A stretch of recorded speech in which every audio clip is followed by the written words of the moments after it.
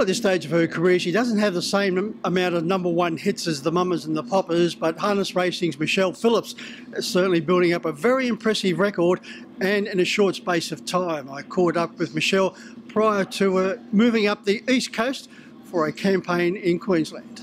Well, Michelle, great to catch up with you. As I mentioned, heading to the Sunshine State, which no doubt is going to be a lot warmer than here, but the move from Victoria now to New South Wales, how did that come about, first of all? Well, I've always been in contact with Ricky. He's quite often sent Tough Monarch to Victoria, and he sent it to my past employer, Chris Sfinozio.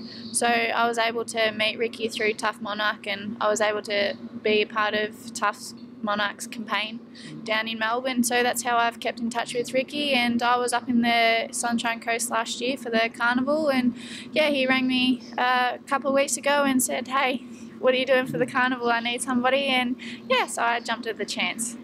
I think he needs someone, Michelle, because he loves getting out fishing when he goes to Queensland. Yeah, well, I won't be joining him on the boats. I'm not a fan of fishing, so I'll be happy to stay with the horses. Michelle, your introduction into harness racing didn't come the usual way via family members, but you were involved with pony clubs.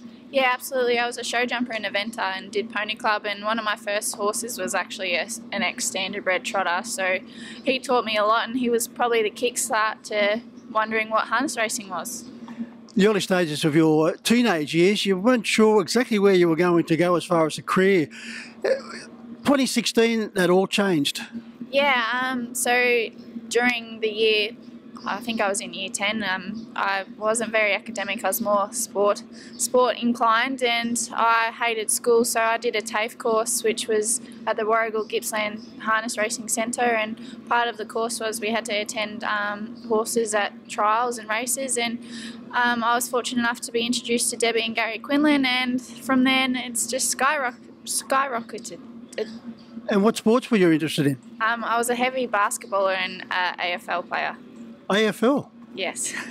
There was no thoughts of going down the path as playing AFL? There actually was. I had a few recruiters looking at me, but in the end I ended up with too many injuries and my body couldn't handle it.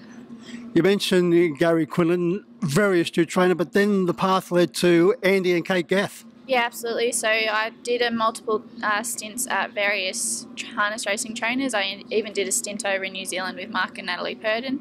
And one of my last stable mentorships was with Kate and Andy, and they offered me a full-time job after that, so I jumped at the chance. You also managed some times with Chris and Alison Alford.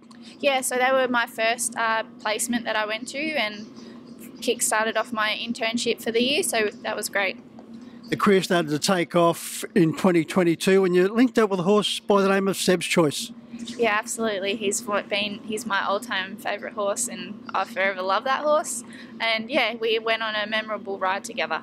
Trained by John Nicholson, the Warragul Cup, special on so many levels when you won that particular race. Why? It was absolutely phenomenal because that Warragul is my home track, and my whole friends and family were there to see me, and all the people that have supported me through my journey and my career from where I started to where I am now, and it was just phenomenal to be able to do it on home turf and be on one of my most favourite horse ever.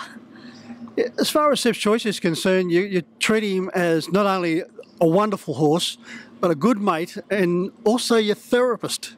Yeah, absolutely. He's been there through some of the rockiest parts of my life, and there's just something about them. They don't necessarily talk back, but they show emotion in other ways, and him and I, we have an incredible bond, and I'm forever grateful for it.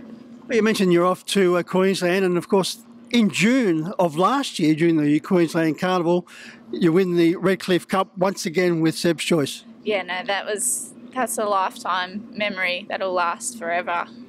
And again, I can't thank the family and John enough for entrusting me in such a prestigious race, and to achieve that, it's definitely been a milestone in my career.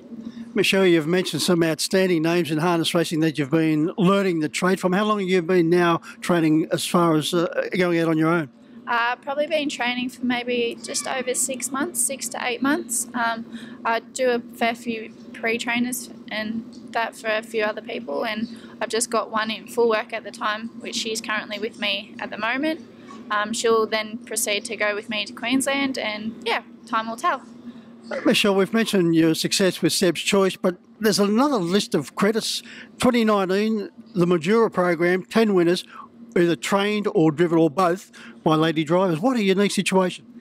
Yes, absolutely. Who would have thought that how women have evolved in the sport, and we're doing absolutely so well. So, yeah. 2020, you have your first treble and you were wearing the team colours, team teal colours, and that was very important. Absolutely. I have a few friends and family that have ovarian cancer, and I love these fundraising moments because I get to try my absolute heart out, and I know when I win that there's support going towards them. So, yeah, it's lovely. There was also a big promotion concerning the International All-Stars, which featured Yenna Gringus and Brett Miller and Corey Callahan, and you were part of that. Yeah, so I was actually not so much their caregiver, but their person that they went to if they needed something, and I had a blast with them, and it was good after the nights we went out. There was always had a blast, so yeah, and I learnt a lot. Well, you certainly did, because only a couple of months ago you won the Australasian Female Drivers' Championship at Albion Park. Well done on that. Thank you very much. It would have been a wonderful experience and a wonderful little tick as far as you're concerned with your career. Well, it was. I wasn't 100% sure whether I was going to go after I had a fall a week prior, and I got knocked around pretty bad, but I got given the all clear, and I thought, why not? It's once in a lifetime opportunity, and yeah, I was just happy to just go around and see how I went, but to come out on top, I wouldn't have dreamed that I'd be able to do that. Yeah, he was just the one horse, Kimura Safi, went around last Tuesday, didn't perform up to expectations. Will be again on Tuesday, and of course that will be one of your travelling companions. A special horse because 50% of it is owned by your mother as a birthday present from yourself. Yeah, well, I kind of forgot it was her birthday, and she came up to visit me, and I was like, oh, it's her birthday. I don't have a present for her. So I quickly printed off the naming forms and gave it to her, but I said, don't have very high expectations with her, like she's got a lot of problems, and yeah, she's taken us on a wonderful ride, obviously highs and lows as she kind of disgraced herself last start, but hopefully this week we're on top of her and she doesn't do that again. Michelle, that's a very impressive list of credits that I've mentioned. Certainly you must be enjoying your time now in harness racing. Yeah, I'm having a blast. Obviously it's the highs and lows of the game, but more so highs at the moment, and I'd like to keep riding that.